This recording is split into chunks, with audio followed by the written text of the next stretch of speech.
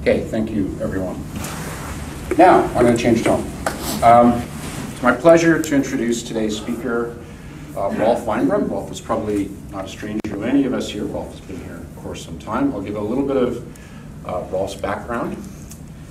Rolf's first degree was in art history and psychology from the University of Winnipeg, and this was followed up by another first degree, a bachelor's degree. Call it first degree in the UK, first degree. In biology from the University of Toronto. Then he did a master's at the U of T, and then finally a doctorate at the University of Regina in 1998. So that's the academic pedigree. That was followed by a postdoc here with Schindler, right? Yep. With Schindler? Yeah, okay. So postdoc here from 98 to 2000. We were postdocs at the same time. Oh. But I never knew you then. No, I was hiding. I was here in 2000.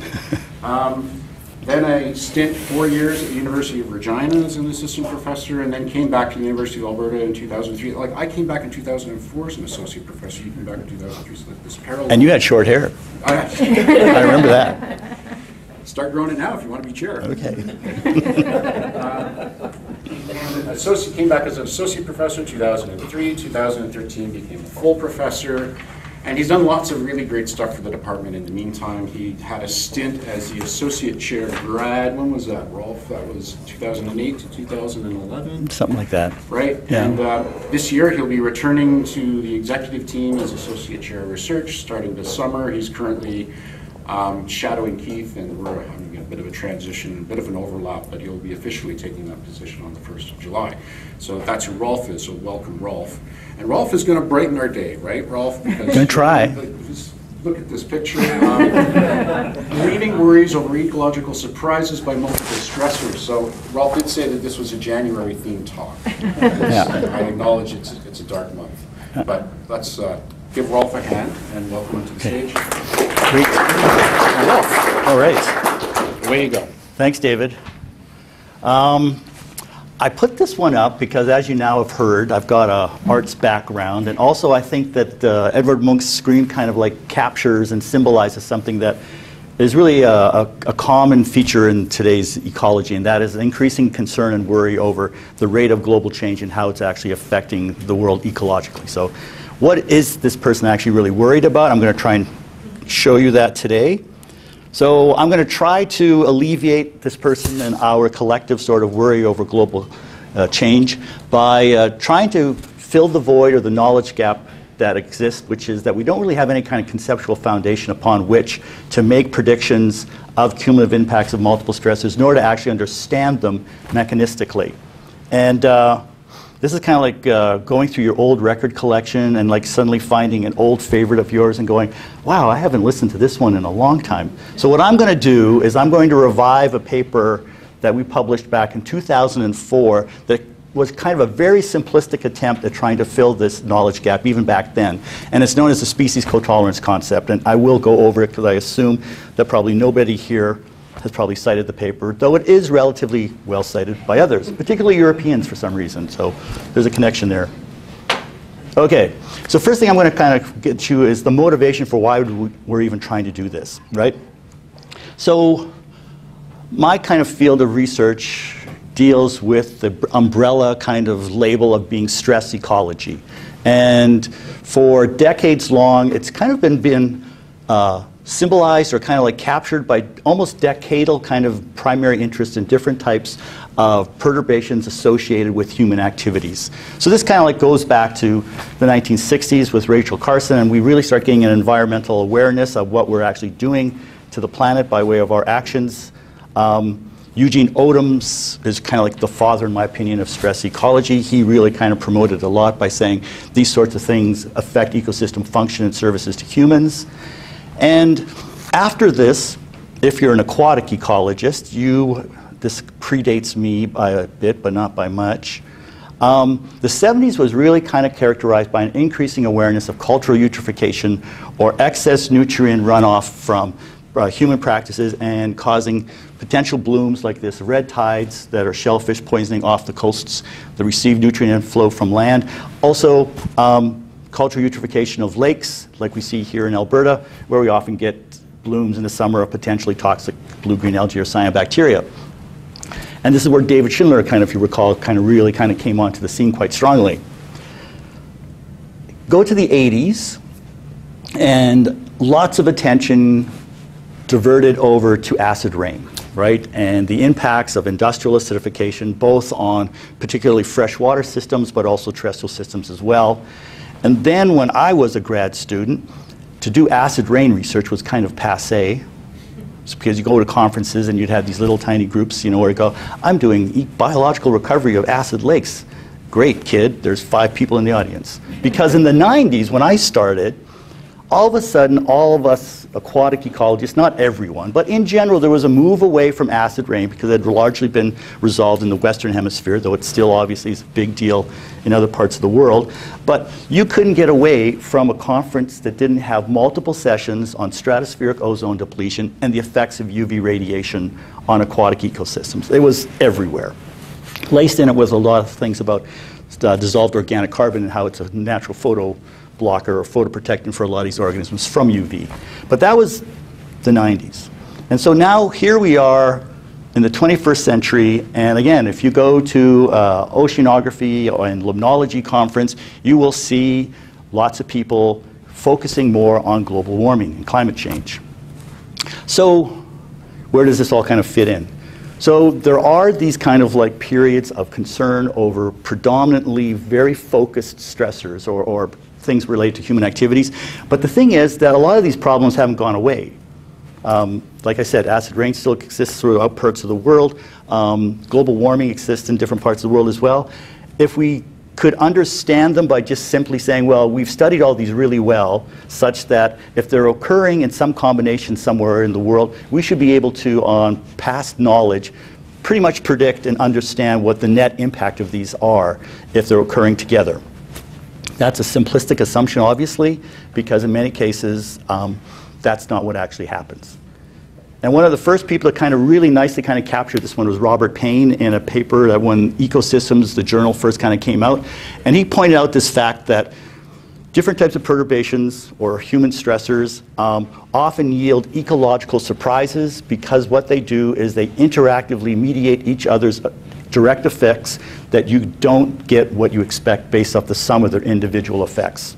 So these things that don't add up, non-additivity, is what characterizes a lot of people's understanding of what are ecological surprises. And again, to just kind of get you up to speed, if this isn't kind of like your kind of cup of tea, ecological surprises in some people's minds kind of works this way. If you happen to have 2 major stressors here generically labeled A and B, and their net effect, if they were to co-occur, simply adds the sum of their individual effects, then it's an additive outcome, and then we can all basically go home because we would have known that from past studies of their direct effects of the 2 stressors themselves. But the ecological surprises occur when their net effect doesn't actually eat the sum of their individual effects, and you either get something that's greater than expected, an ecological surprise, which people would term as synergies, or you get a net effect that's actually less than the sum of the individual effects, and then you have an antagonism. Often people say antagonisms aren't as bad as synergies, but it's very context dependent. In both cases, they're very often unexpected.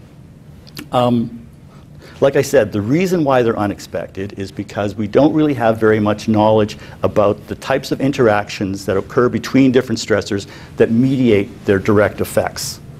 And that was captured really nicely in a paper back in Science by Sala et al. That essentially did a very simple modeling exercise where they assembled a whole bunch of different types of experts from around the world that were very experienced with biodiversity inventories and environmental conditions. And they ran a very simple model where they asked all of these experts to rank the different types of stressors around the world in terms of their relative impact on biodiversity within their region.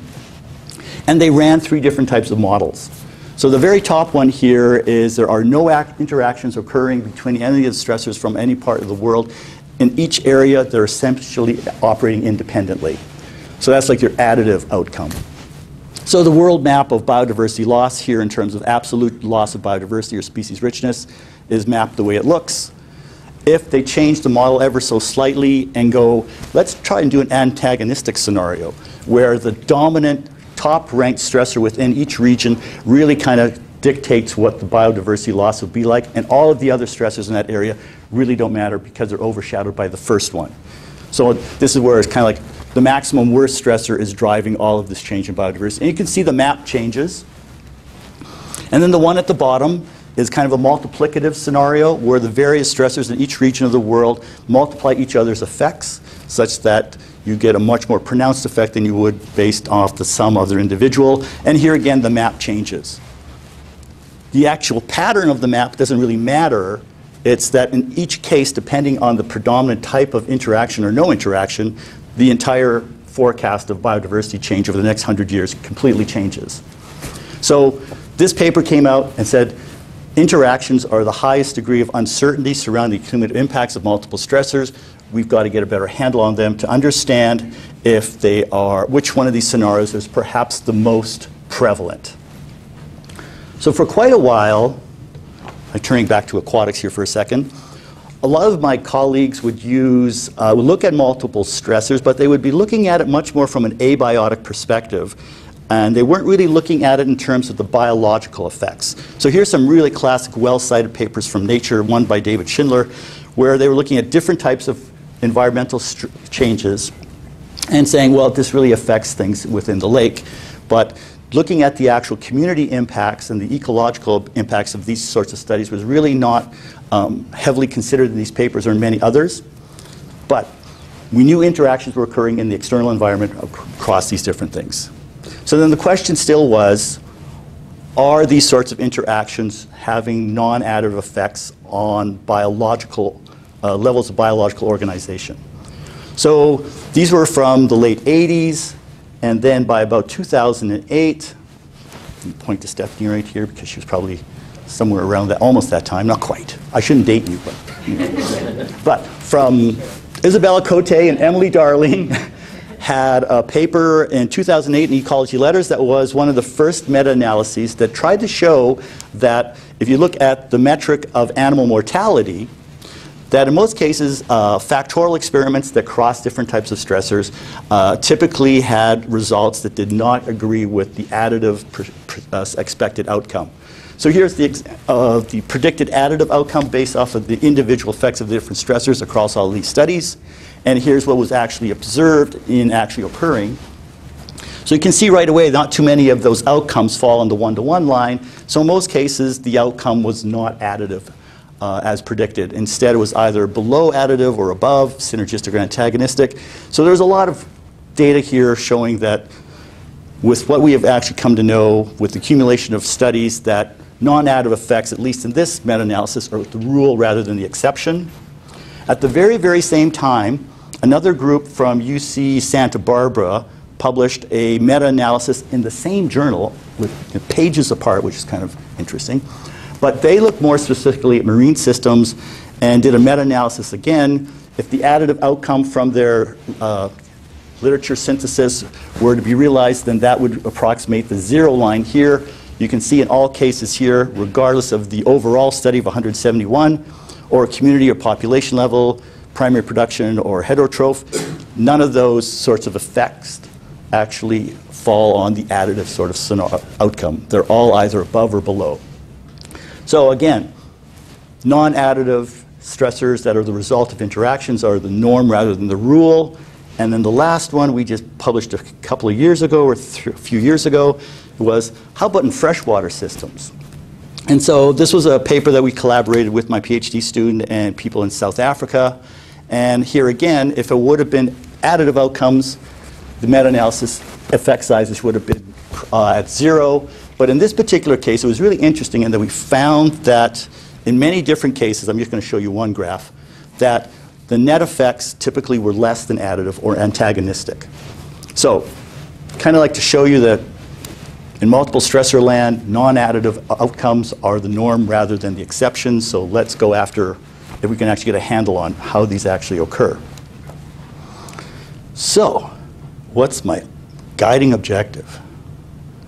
So I'm going to try to explore by reviving this old concept that we published back in 2004 and see if we can actually kind of upgrade it to make it for a better tool for perhaps at least predicting, possibly understanding the net impacts of different types of, again, this is the stressor definition here, anthropogenically driven extreme and novel environmental effects.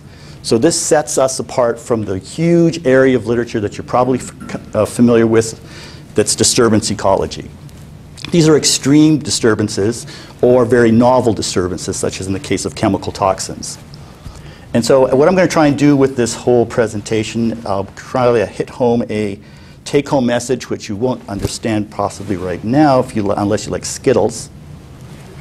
And it's going to look something like this, but I'll explain it at the end of my talk. But we're working towards this particular type of interactive network model of species tolerances, traits, and interactions between the species.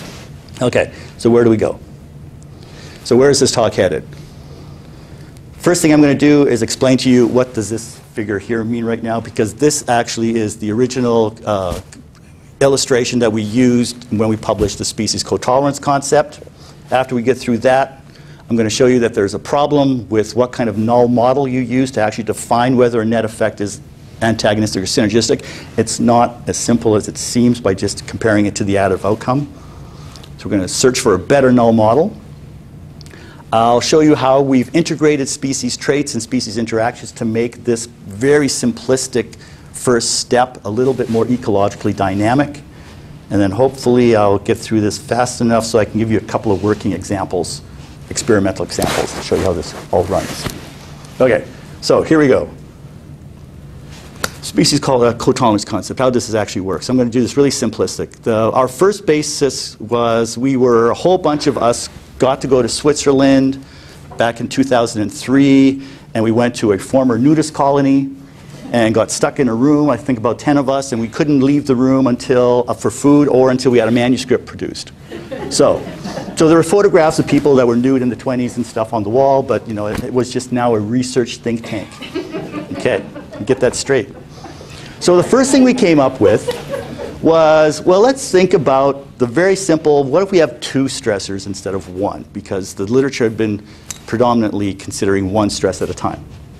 So here's what we called our null working model. There's no relationship between these four individual species in terms of how well they tolerate stressor A or B.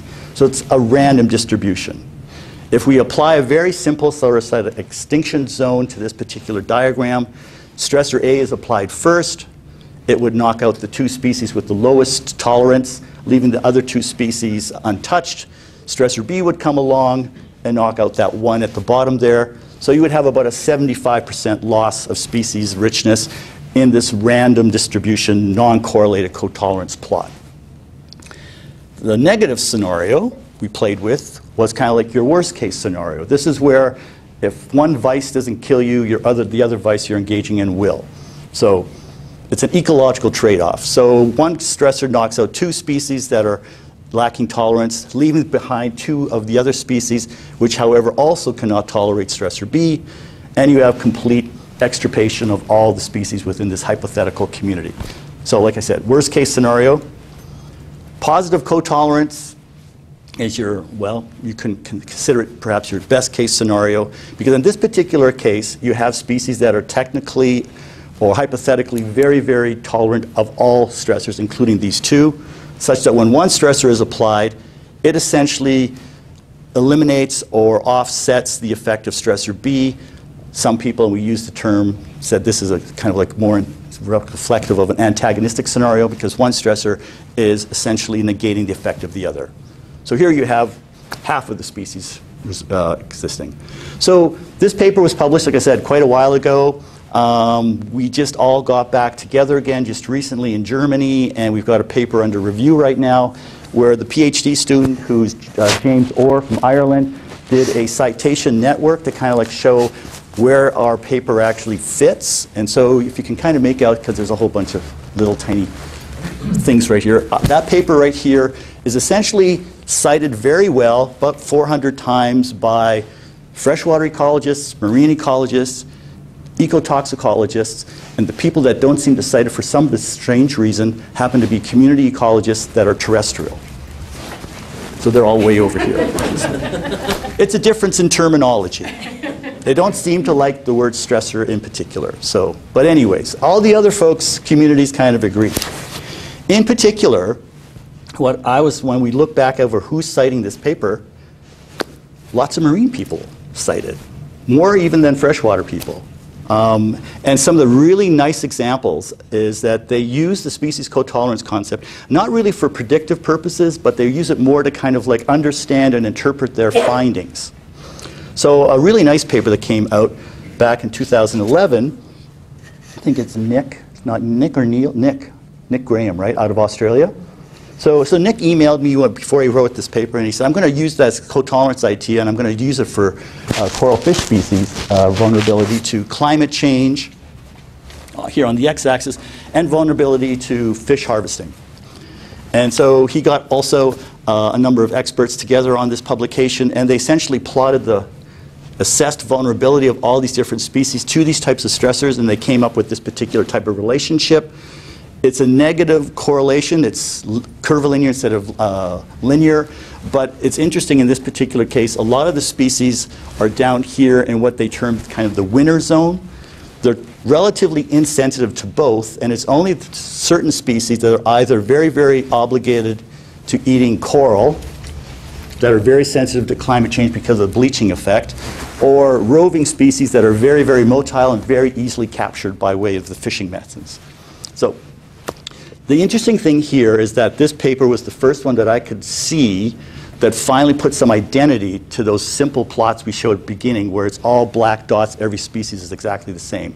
Here there were traits actually being given to the individual species, which gave it a little bit more ecological information and a little bit more insight. At the very same time, almost, Emily Darling with Isabelle Cote at SFU was working on the coral species in a different sort of system. And the coral species she also plotted in relationship to bleaching sensitivity, climate change, and to fish sensitivity. You kind of go, what's with fish and coral? The fish practices here are essentially trampling of the coral by way of people that actually fish directly on the reefs for the fish themselves. So the coral take it on the chin as well. And I remember I was the external examiner for Emily, and I said, did you see Graham's paper, like a couple of years ago? He said, this is a perfect overlay of you two guys. And so you can see here, again, she put in species traits, and then in some cases there's very obvious ecological trade-offs. The competitive species really take it on the chin. They have high sensitivity to both. Weedy species that grow very quickly also are not very well fared. Again, it was the winners down here that were relatively more slow-growing, stress-tolerant species that were seen to survive the impacts. So the marine people used this a lot. And then this paper came out, and I was like, wow, look at that. There it is again. And like sometimes you don't see this paper until it's out there. And you kind of go, why didn't I get to review this one? Exactly looks like ours, cotolerance plot. And they went out and they said, you know what? The random distribution is additive, and these other ones are non-additive, or they are synergistic and antagonistic. And right away, we started going, this isn't sitting right with us, because when we were back in 2004, we were struggling whether or not the random distribution was truly additive. And so I want to show you the quest we've had for trying to find a null model for better defining what the net impacts of two stressors are on a community. So, see, I'm going to get this one right. So here's the negative cotolerance scenario revisited again. The first stressor knocks out two species. The next one knocks out two species. That works out perfectly. It's an additive outcome. But if you look at the positive one, knocks out two species, and then the other stressor comes along, and it would knock out the same two species. So in this particular case right here, you've got a problem where the two effects are not additive, because you have double kills. You can't kill a species twice in this particular example. So this was kind of our red flag already from the very beginning. And this is kind of like what's captured right here. The additive approach to looking at species extinctions within a community exposed to two stressors suffers from overestimating the net effect of two stressors if they happen to be very redundant in taking out the same species. Because these species right here are actually extirpated twice. So that can happen. It doesn't stop there. The other problem with the additive effect is that it doesn't deal very well with predicting the net effect of two stressors that have sublethal effects individually on certain species. So in this particular case, response to stressor A, these particular species here would survive. However, two of these might be suppressed somewhat by A but not extirpated. But if stressor B comes along, those two species over there eventually then are removed from the community. You can't capture that within the additive scenario. And the other thing that happens is it doesn't capture the effect of stressors that have opposing effects within a community. So you can have negative stressors. A positive stressor might be something like fertilizer addition or something like this. In this particular case, the negative effect of one stressor is offset by the positive effect of the second stressor. These two species actually would survive. Again, in this case, the additive model would in fact overestimate the number of species actually being lost. So how do you get around this problem? So we've been scratching our head about this for quite a while and had a postdoc, Patrick Thompson, kind of come by, who was an undergrad here from the U of A from years ago. And he said, you know, Rolf, I've been thinking about this. And I go, yeah. And he goes, I've got the idea. And I said, oh, wow, that's great. Okay. So he had the idea. So in a nutshell, what Patrick kind of we came up with was we went through a modeling exercise where instead of like doing these blanket sort of stressor A reduces this many species, stressor B reduces that many, we break it down into each individual species' response to both of the stressors, such that this is the response of each species to stressors depending on stressor from J to S, and this is its response in the non-stress control. This is the effect of the stressor, how many stressors is added up, and the max term is basically that if the net effect of multiple stressors exceeds the 100% of the species in question, such that it's not possible that you can kill a species twice, then it's essentially the system is then corrected to zero. So you get away from that double kill sort of problem. So when we do the simulation model runs with this sort of scenario, we have stressor A and B being applied. This is species richness change relative to control. So everything's negative here because it's negative stressors in this case. And the X gradient is stressor gradient or stressor magnitudes on the x-axis.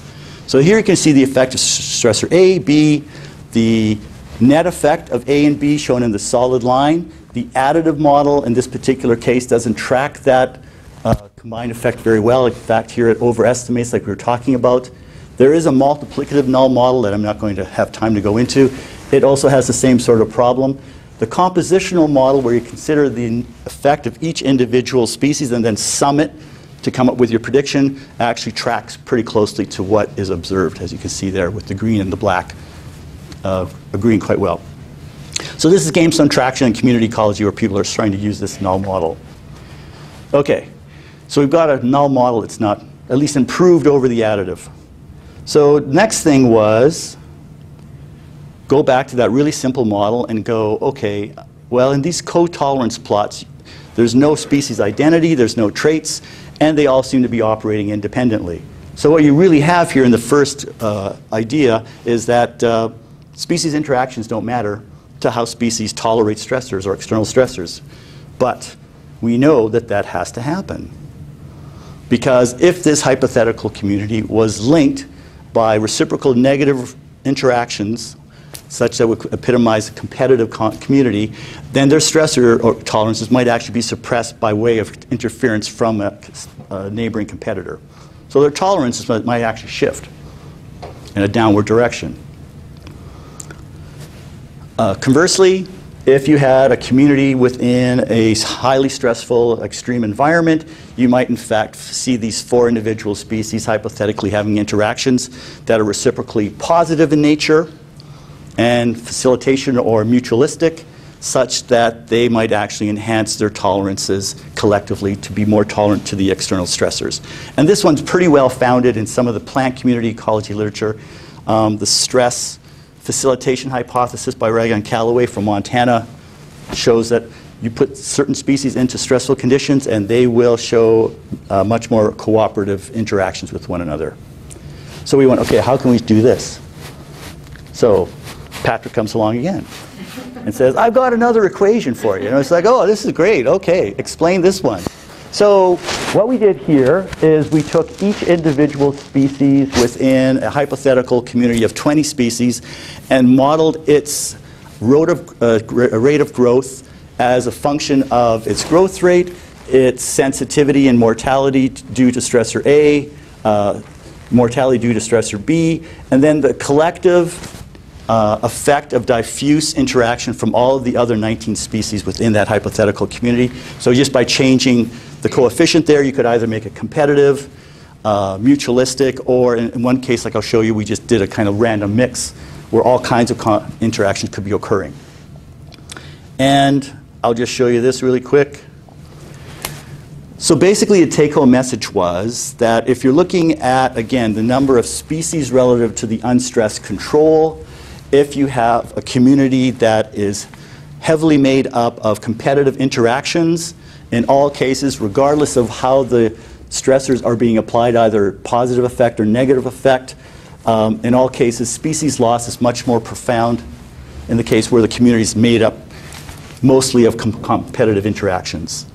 If you have a facilitative interaction where there's reciprocal positives, you can see by the blue line that the amount of species loss is actually minimized.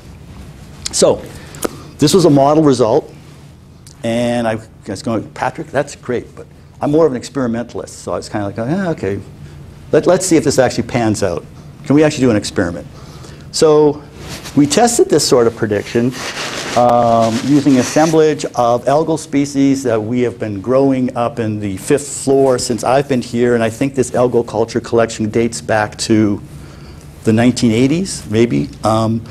It was something that really kind of attracted me here when I first interviewed back in 2003. And I went, wow, there's not many places that have this kind of culture collection growing actively within their departments.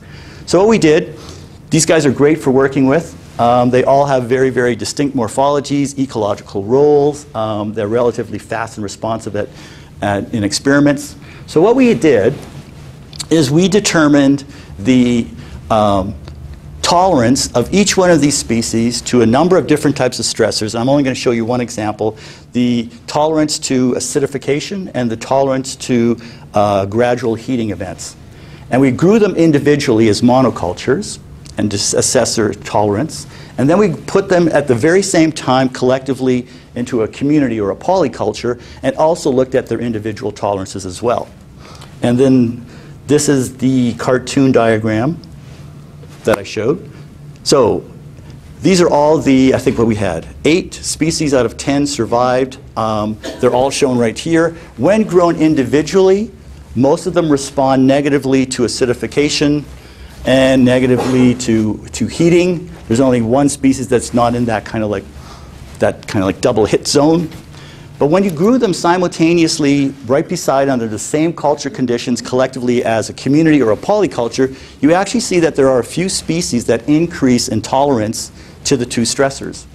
So there was sort of a facilitation sort of interaction occurring between within this community such that some of these species actually showed higher tolerance when grown together than when they're grown by themselves.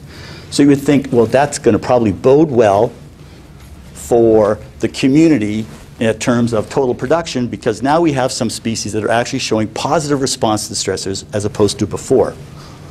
But if you apply the null model, our compositional null model that I just went over, we can definitively say that that was not the case, because what instead we got was we got a synergistic negative effect, negative effect greater than we would have predicted off of the null model, so that positive tolerance didn't help at all this community, even though there seemed to be facilitation occurring. And the reason was because of this. So here are all the species grown in the controls, as shown as the respective colors, and then there are all of the species shown how they responded after the 2 stressors were actually applied. So what you can kind of take away from this diagram is that those species that exhibited positive cotolerance when grown together as a community were actually species that were not really big drivers in terms of production to the whole community on a whole. They were relatively low in productivity. The species that didn't benefit from the facilitative interactions from being with its neighbors were the very, very productive species, and they also happen to be the much more sensitive ones. So even though there was some tolerance induced by growing together as a community, it did not offset the negative effect of the two stressors, because there was a trade-off between, if you're stress tolerant, you probably have very low productivity to contribute to the community. So this kind of showed this really interesting thing about interactions are at play, and there are also traits at play as well. So now I'm going to take you out of the lab, out of the what Dave Schindler would call the pickle jar experiments, though I'm still not going to get away from it. I can hear them in my head. So now I'm going to go to where we work as well. So we work up in the high alpine in a lot of remote areas of the Canadian National Mountain Parks. This is the Devon Lakes in the far northeast corner of Banff National Park. And some of them are influenced by glaciers, some of them are not. But more importantly, if you would have been in this area a few decades ago, you would have seen a bush plane or possibly a helicopter unloading its cargo of tens of thousands of sportfish fingerlings. Typically also not native. Brown trout from Europe, brook trout from eastern North America, and as long as a few of them survived on impact, you suddenly had this beautiful fishless mountain lake that now also had attractive angling appeal. So it increases park revenue due to tourism. So, in fact, I got this one postcard, I can't remember from where, that was a promotional postcard for what these sorts of things could actually achieve for you if you were to visit a mountain park. You could possibly land a rainbow trout that's as big as a horse. And this predates Adobe Photoshop, so I don't know how they did a really good, it looks really convincing. And you can show it to some people that don't really know fish or horse well, and they just look at it and you don't get anything out of them. It's like, no, this is really something else, right? So this is a stress. It's a novel predator within a system that's completely naive to having ever seen fish like anything like this before, because of where they are located in these high elevational areas. But one thing that's pretty well established is when you add this sort of size-selective predator into a system where there's lots of invertebrates that have never seen a large predator like this before, there's a very strong size selection, and it selects for very small species of invertebrates that can elude the fish because they're too small to actually be easily recognized by a visual feeding predator. So there's active body trait selection here for smaller sized bodies. So this is one stressor, been around for quite a while, for almost a century. More recently, at the same time, and this is a paper I think that has some U of A connection to it, rates of warming around the world are occurring at a faster rate than at higher elevations than at lower elevations. So these high elevation lakes stocked with fish that have small invertebrates in them as well are also being heated up. So this is your stressor B, whereas the fish stocking was stressor A. And the interesting thing here is that it operates on the same sort of body size selection mechanism, where higher temperatures typically impart a greater metabolic cost to self-regulation in larger sized organisms than in smaller sized organisms. So higher temperatures select for smaller species. The novel exotic visual predator also selects for smaller species as well. If you put these two stressors together and think about it in the context of body size selection, you come up with a hypothetical cotolerance plot that looks a little bit like this.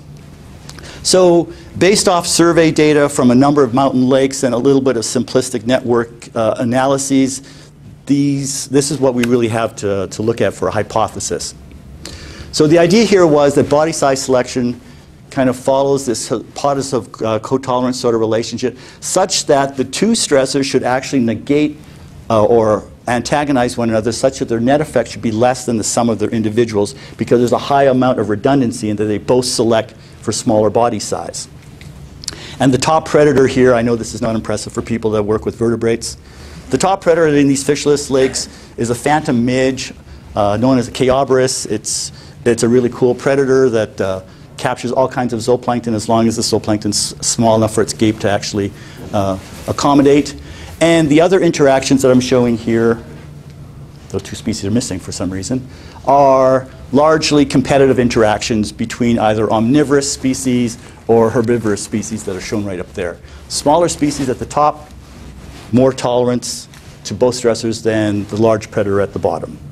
So this was off survey data, and we thought, well, maybe maybe our survey data is somehow wrong, and this is not what's happening. So we had the alternate hypothesis that maybe it could look like something other than positive correlation.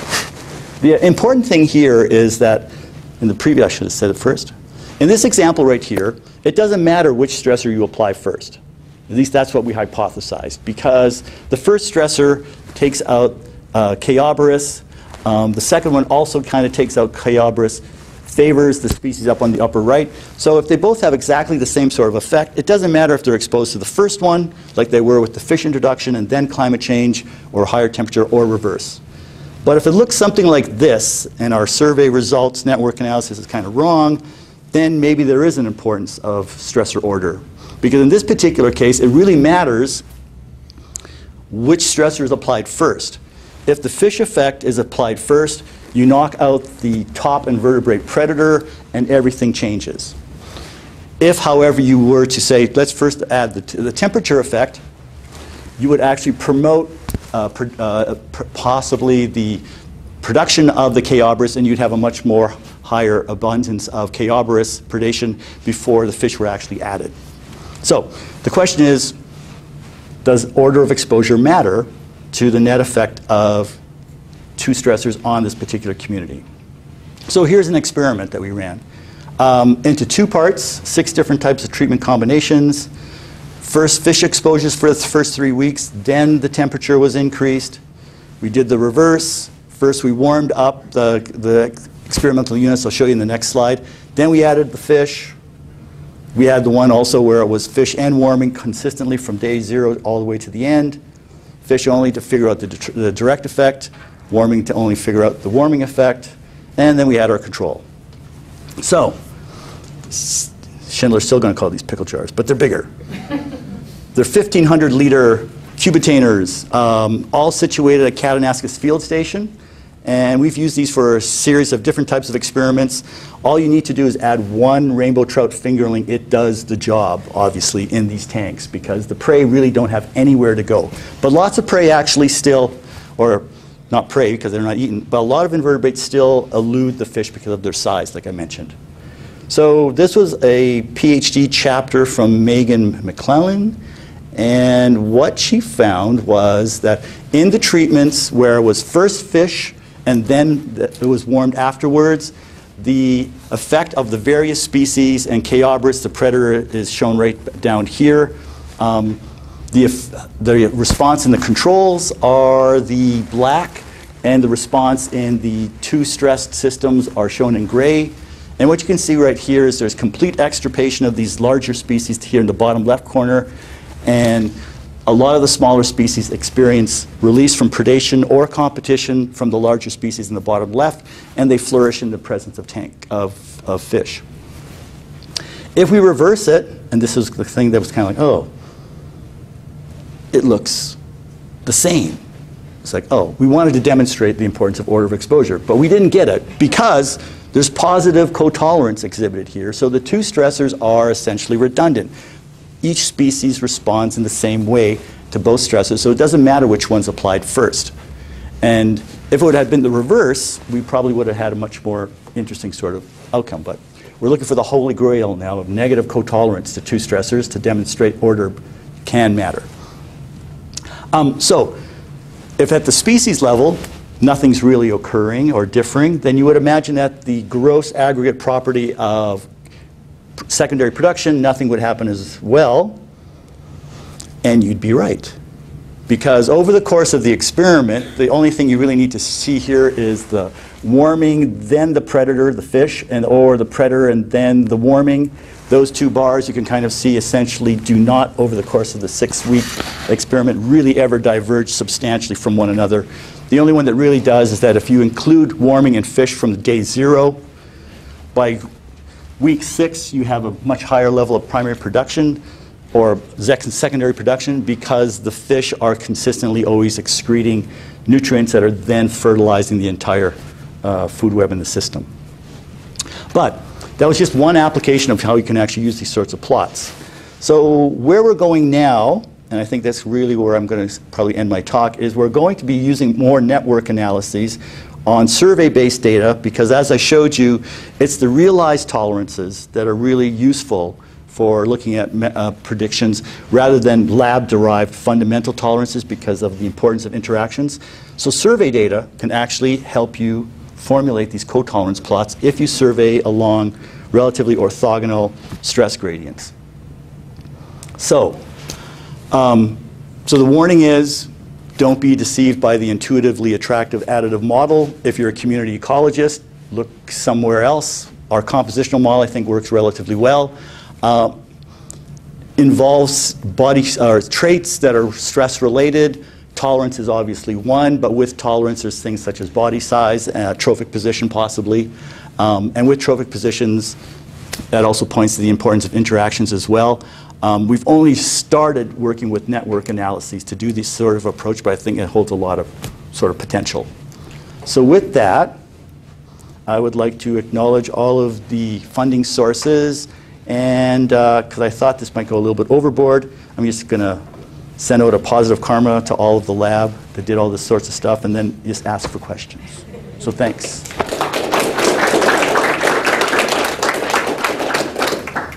That was brighter. Yeah, Thank you. brighter than expected. Right. All right. So when you're talking about the stresses, it looks like they're all yes or no. There's not.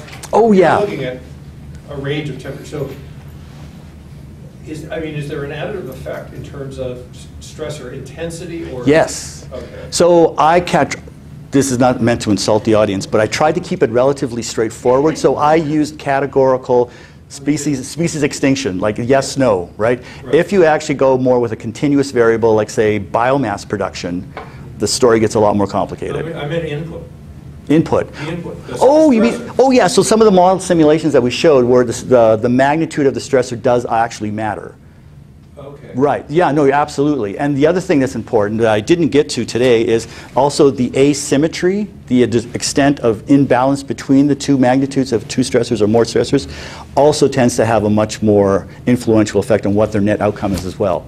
If you have really strong asymmetry, you usually have an antagonism where one dominant stressor pretty much overshadows all the rest. The synergies and additivities kind of seem to come more often when there's a higher level of degree of symmetry between the individual stressor effects. So there's no sort of magic little extra dash if something causes the other one to just shoot off the scale or something like that? No, I don't, yeah, haven't. It'd probably be largely context dependent too upon what stressor you're actually talking about, right? But yeah, Aaron. Following with that logic, Or what? linear. Right. Right? Yes. I mean, many stressors might be early positive, Nope. high negative. So what implications does that have? Absolutely. Yeah, so stress response ratio or stress response surfaces are something that's a very common thing. Linearity is the common assumption. Absolutely agree with you that that's probably not the case in many forms. Yeah. But do you have a prediction? I guess it depends on the intensity of the rate of it. Yeah, I mean, again, with increasing intensity of the stressor, you would imagine that greater nonlinearity is there's going to be a threshold response at some point, right? At low levels, the linearity might be there, better expressed, but if you hold it over a larger range of magnitude, that linearity is going to break down at some point. Yeah. Oh, Lisa. Trying to figure out how to formulate this question because I'm thinking of these models in terms of like reclamation and if they can go in reverse. But I'm thinking if you're knocking out species in their entirety, of course you can't reverse it. But if they're just knocked down a Yep. little bit, or if a species reduces body size, but it's the same organism Yep. fundamentally, can you remove the stress and predict what will happen? So there's a couple of things there. One is we didn't talk about adaptation, which is, I mean, there's a time component here. A lot of this is kind of like in the here and now. It's instantaneous, short-term sort of perspective.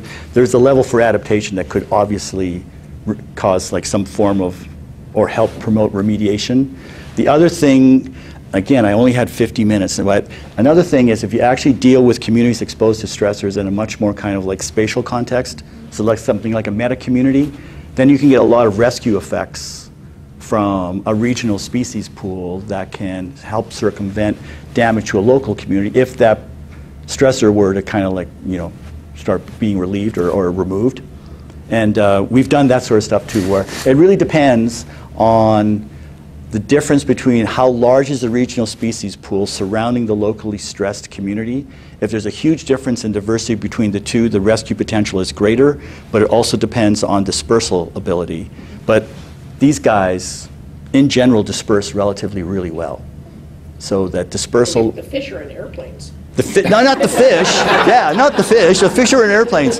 But waterfowl and stuff like this carry around zooplankton resting structures from one lake to another and stuff. So they can get, dispersal is actually quite high for these guys, right?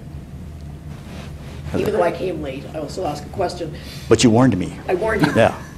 So I think it's fantastic that you have all of these different taxa that you know intimately, from the algae up to the vertebrates. Yeah. When are you going to be adding the viruses and the bacteria, that other trophic level category that no one likes to talk about because it's too hard? Right. We could deliberately add one as a stress manipulation, but yeah. Yeah, you know that you're at the cutting edge on this sort of thing because aquatic ecologists don't really talk about viruses that much, but they are increasingly. It's getting more and more. Yes, no, I know. The diseases. But that would complicate this even one factor more, right? Then the simplicity of these nice, simple models would go away, and I just kind of like have it looking even more messy than it is, right? But no, you're right, absolutely. So the lack of us terrestrial folks listening to you. Yeah, what is with that? I think that's because our perception is habitat loss is our primary driver. And thus, when it's gone, that's our major stressor and everything else is decimal dust in comparison to yours, where I'm in a lake, the habitat is, quote, still there. Unless there's drought and it dries up. Yeah, exactly. Yeah. It disappears. But then it's just gone. Right. And thereby there's no stressors. Do you think that plays into the lack of vision? That's a good point, because we I are. really, because I've been working a lot. Well, yeah, no, I know. Like, and their perspectives are always, I have the habitat. Yep. And now stressors on top of that. Yep. And in my world, it's like, yeah, whatever. I just lost 50% of the habitat that I go to worry about. I don't care if the rest of that stuff is decimal. that could very well be, and also with your habitat loss, with you looking at longer, slower growing species, larger species, I think it's more of a big deal. Whereas with us, even like, imagine a small lake under an extreme drought drying up, okay? And go, okay, we just lost the habitat. But if you rehydrate that lake, the resting structures, the seed bank that resides within the sediments, something's going to come back pretty quick. Whereas, right, if you take your habitat away, you know, like from a large ungulate or something, that's it, right? Well, it's not true. Verna place. Right, It's right. amazing how quickly these things come back to Yeah. the rest of the environment as well. Yeah. But I think on a slower, unless you're dealing with plants, but on a slower sort of time scale, I think, than with aquatics. Unless we're talking about fish, then you got a problem. Or last one. Speaking of fish, you were treating the fish as a stressor, right? Yeah, I hate them. There are organisms in there too. So what happens to the fish population? I mean, are they doing better or worse depending on the stressors on the other species in the environment? Yes. So if we're talking about native versus non-native, Well, I mean, you've got fish in there. You're looking at changes in all of the invertebrate organisms, right? yep. If there are fish in there already that are native and they are being exposed to an introduced exotic species, like what I was showing here with the case with rainbow trout, the native fish do take it on the chin to a certain extent because there is a fair amount of competition, plus there's usually hybridization since they're all closely related salmonids. But how do the exotic fish do as a function of the response of the other organisms? Oh, to stresses? I see. I mean, are they? Yeah. They eating everything? Everything Yep. else drops. They drop out. Yep. Are they getting an equilibrium? Well, Something else going on there? So on that point, increasing temperatures would increase the feeding rate, but also in these relatively poor lakes, that increase in feeding rate may not be actually sustainable to meet the metabolic costs that are increased due to warmer temperatures. So the fish, one of the stressors, could actually have an effect or be affected by the other stressor as well. But the decrease in the food also is a stressor for Yep, them. yep, So, yeah, so it cuts both ways. yeah. No, you're right. All right, thanks, Yeah. everybody. Yeah. Thanks, Rolf. No problem. It's my pleasure to hand over Oh, wow. a much coveted Department of Biological Sciences Inspired Discovery for a Better World water bottle. Yes! Earned it. And last note, February 13th, Lisa Willis is the next chair's speaker. So thank you, Rolf. Yeah, again. thanks, Dave. Thanks, folks. You're ready. Good stuff. There we go. I know it's a little Mickey Mouse-ish, but at least that way everyone kind of goes, oh, I know what he's saying. I always hate talks where you kind of lose track early I didn't know on. you had those microcosms Kananaskis. Are Yeah. they yours? Or are they, Yeah, no, they're ours. We've got 30 of them at the field station. We have 30 of them situated about 8 kilometers away from